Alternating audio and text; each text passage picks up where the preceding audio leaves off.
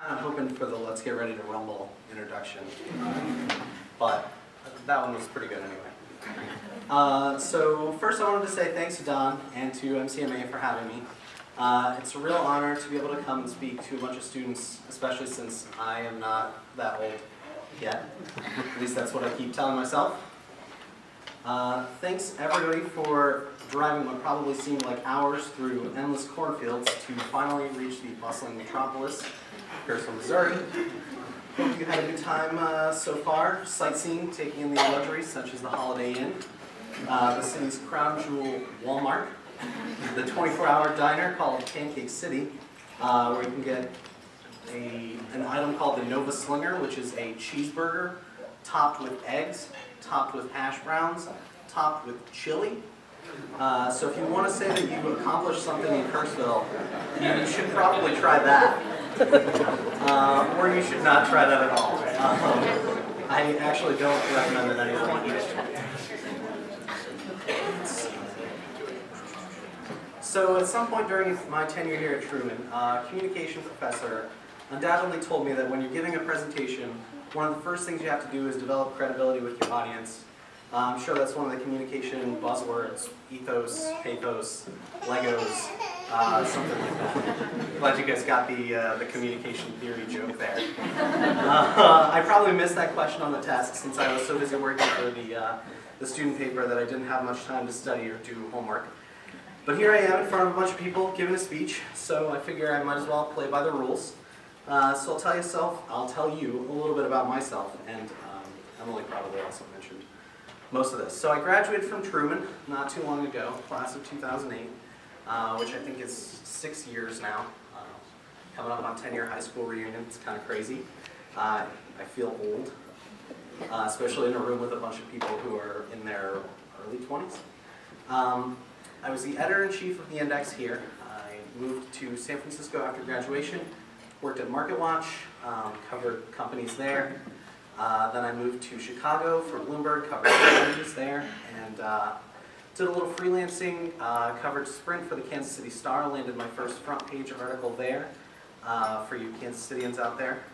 Also for you Kansas Cityans out there, sorry that your baseball team is the inferior one in the state.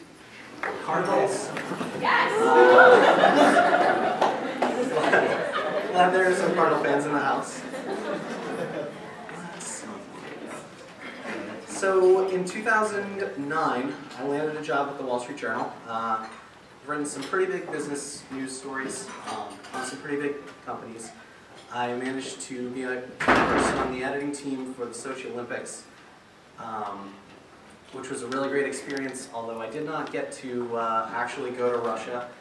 We put the paper together in New York City, so I wasn't in Sochi, which might have been a good thing since you saw the accommodations there. Could have ended up, like stuck in a hotel room, locked in there. Since I don't have the physique of a professional bobsled rider, I would have just been stuck. Wouldn't have been able to tear myself out of it, like that guy who posted his photo on Twitter. So when Don first asked me to give this speech, I started Googling for ideas, and I came across a pretty funny post on the media blog Romanesco. It was titled, "Students are sick of being told there's no better time to be a journalist." The post told the story of a couple of Boston University journalism students who said, and I quote, they had listened to their fair share of self-righteous, out-of-touch journalist guest speakers. So like typical college students, they turned that idea into a drinking game.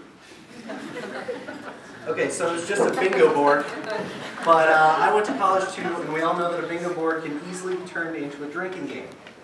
So I wanted to put up their journalist guest speaker cliche bingo board and poke a few holes in some of the ideas that these out-of-touch guest speakers talk about, because the last thing I want to be is an out-of-touch journalist guest speaker. One of the first squares I want to call to your attention is, how many of you are on Twitter? Anyone? Seriously, if you're not on Twitter by this point and you're a college journalist, I don't know what you're doing. You need to get on it. It's the most practical way to aggregate information from anything that you're interested in to your beats that you're following to sources that are in your location. It's a fantastic thing, and if you're not on Twitter, I'm not sure what you're doing. Let's see. Oh, and speaking of that, I saw somebody do this at a conference one time, so if anybody has questions, instead of doing like a Q&A afterwards, my Twitter handle is @NateBecker, and if you actually have questions, you can just tweet them at me, and then I'll grab them off my phone here, and I'll answer them afterwards. If you don't have questions, no big deal, I'm not going to be offended, but if anybody does want to know anything about, being a young journalist, getting a job, trying to get ahead in the world, I'd be happy to try and take a stab at it. So just hit me there. We'll go back here. Another square on the board here is mention small paper where a career began. When I was in college, I assumed that I'd start my career off just like that. It's one of a small handful of reporters at some rinky-dink newspaper in nowhere, Missouri. Probably covers such enticing events as dogs crossing the street, tax issues for funding senior centers, and bake sales. After 25 years of toiling away for little to no pay, I'd eventually be able to make the move to a major metro daily. And I think that's the career path that a lot of people think they're going to have to take, that they need to spend a decade at a tiny newspaper to eventually get where they want to be. But that's not the case all the time. My first real job out of college was the Wall Street Journal, and we hire tons of young reporters. We have lots of people in the newsroom who are under 30. But if you don't consider yourself worthy of the job, you'll never apply for it. And if you don't apply for it, you can never get it. So don't ever count yourself out of a job because you think you're not there yet. The worst you can do is try. And when you have people who are older than you who are saying, you're going to have to spend 10 years and pay your dues to make it somewhere, sometimes there are big places out there who are willing to recognize the talent and try to cultivate it.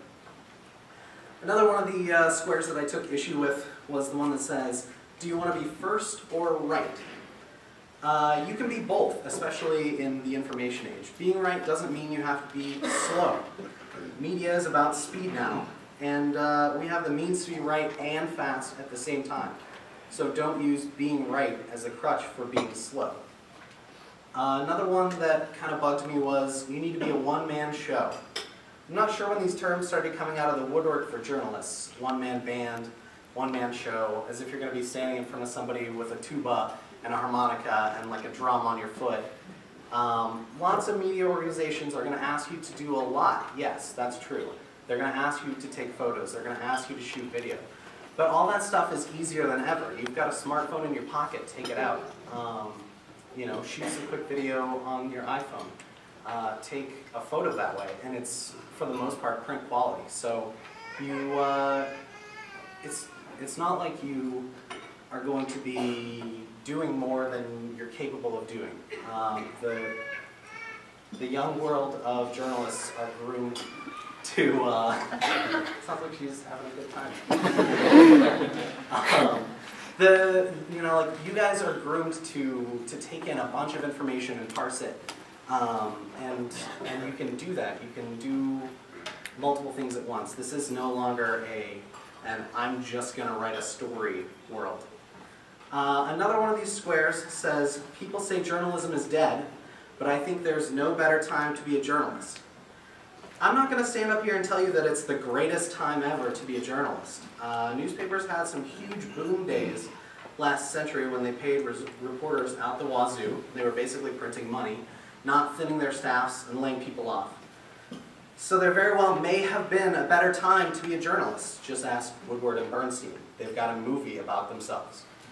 But on the flip side of that coin, I hear young people who say that they want to go into journalism. Then some stodgy, crusty old journalist laughs and says, you should probably pick another career field because this one is dying. Or, my best advice to you is get out now.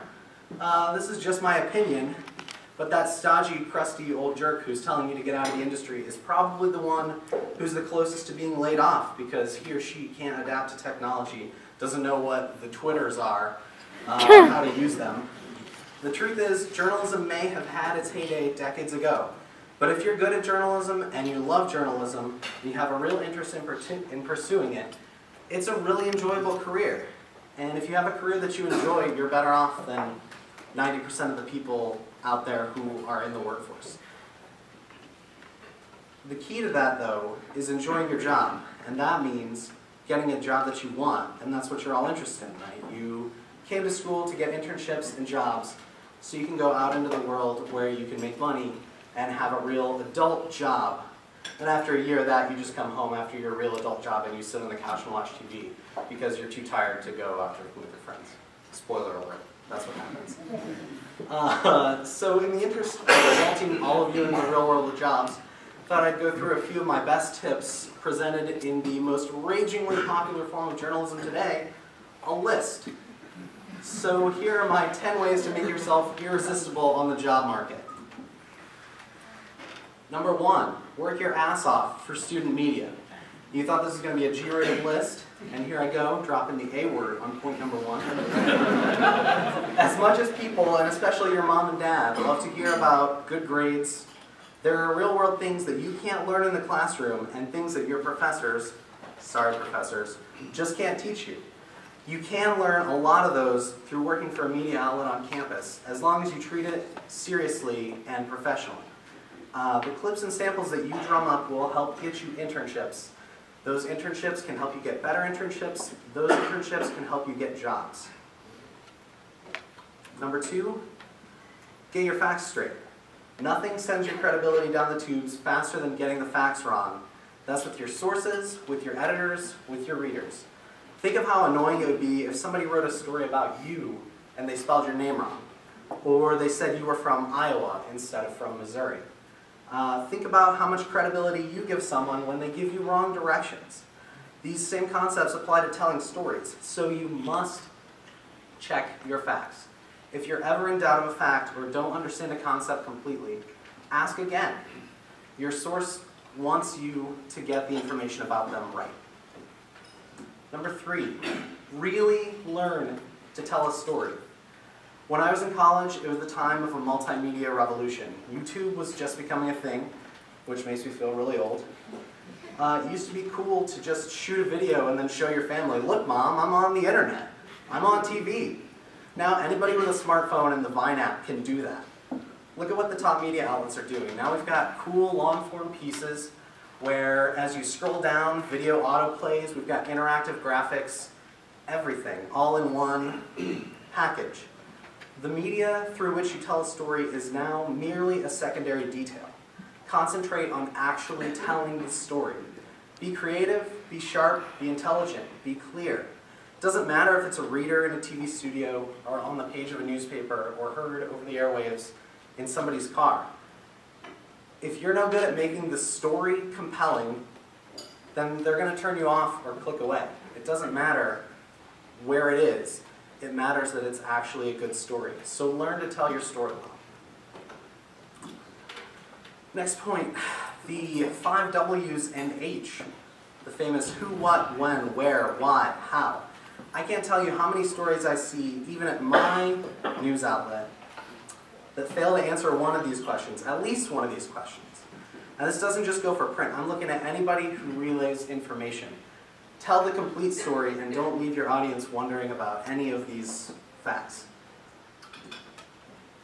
Number 5, while we're on the topic of print, fast 5 by the way, I was trying to think of what would be a good representation of 5. I thought of Vin Diesel. While we're on the topic of print, was he even in Fast 5? I don't know. While we're on the topic of print, ditch the term print reporter. It no longer applies. If you are writing solely for print at this point, you might as well head to the museum, hang out with the dinosaurs, take your fax machine and your Sony Walkman with you.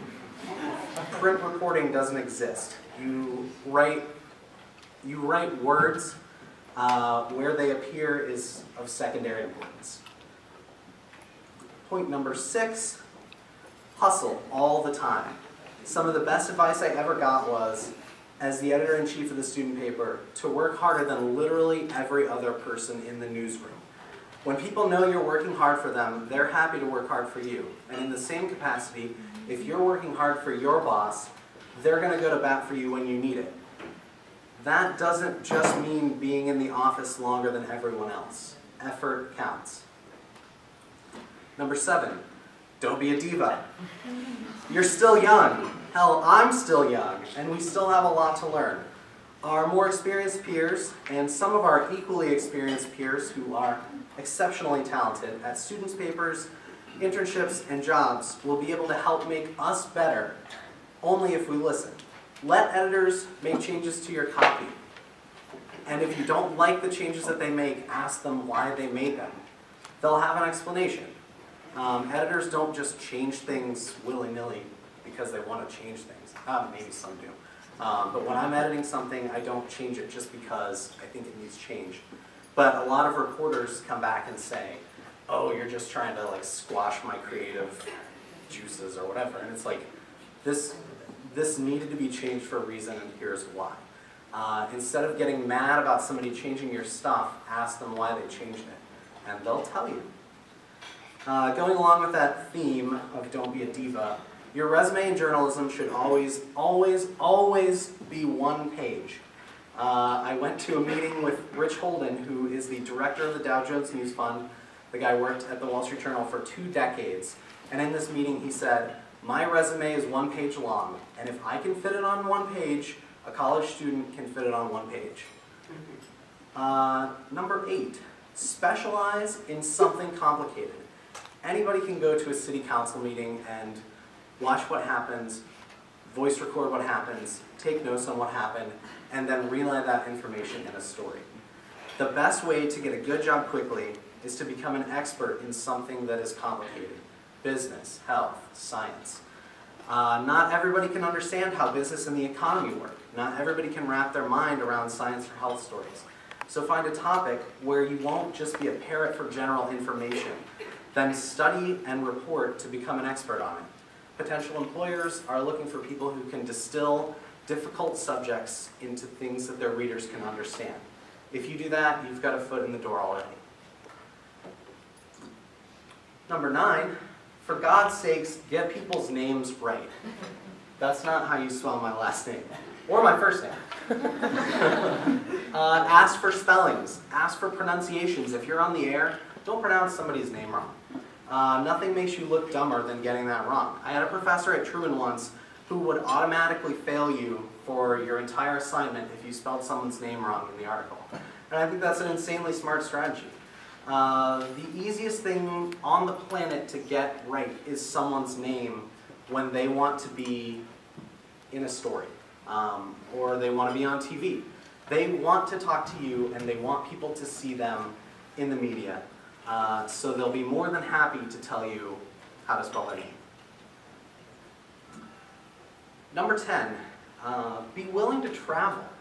If I had decided to stay in Missouri for the rest of my life, I would have never gotten the jobs or the experience that I've had.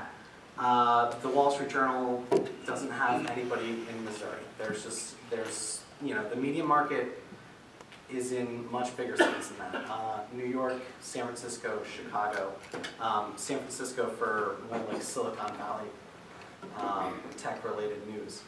But I managed to travel, got to a few great cities, and if I had expected to just stay in Missouri for the rest of my life, I would have never had those opportunities. And what I can tell you is that you're young, and you've got the opportunity, you're not tied down right now. You may have a significant other, but you likely don't have children at this point. So you can pick up and move and go somewhere that's really cool and do it for 2 years and get some amazing experience that you wouldn't be able to get in Missouri, in Kansas, in Iowa, because the news outlets just don't exist there. So be willing to take a risk, to pick up stakes, and to go somewhere new and try something different. Because of my journalism career, I've stood just feet from a pre-president, Barack Obama, while he was still campaigning for his first election. I've been in the locker room at Yankee Stadium. I've sat in on dinner at the Federal Reserve Bank of San Francisco. I watched from the press box while Rafael Nadal beat Novak Djokovic in the US Open Championship. None of that would have happened had I not been open to traveling. You're young, so use your time wisely. New cities are a great experience, and the places you leave behind are never more than a few hours plane ride away. I mean, I came back here for this, it was 2.5 hours. It's never too far away. You can make it back, you can see your family can come to you and see a really cool new spot. But don't limit yourself in your career by not being willing to go somewhere else, because I've gone to 3 new and different cities and I've loved each of them. It's really cool to go somewhere and to kind of forge your new path. So that's the list I've got, and I'm sticking to it, and I'm going to check for any questions, if anybody's posted anything to Twitter, and if not, and it looks like not, nobody has questions, I'm going to cut it off there. Thanks very much, guys. I really appreciate you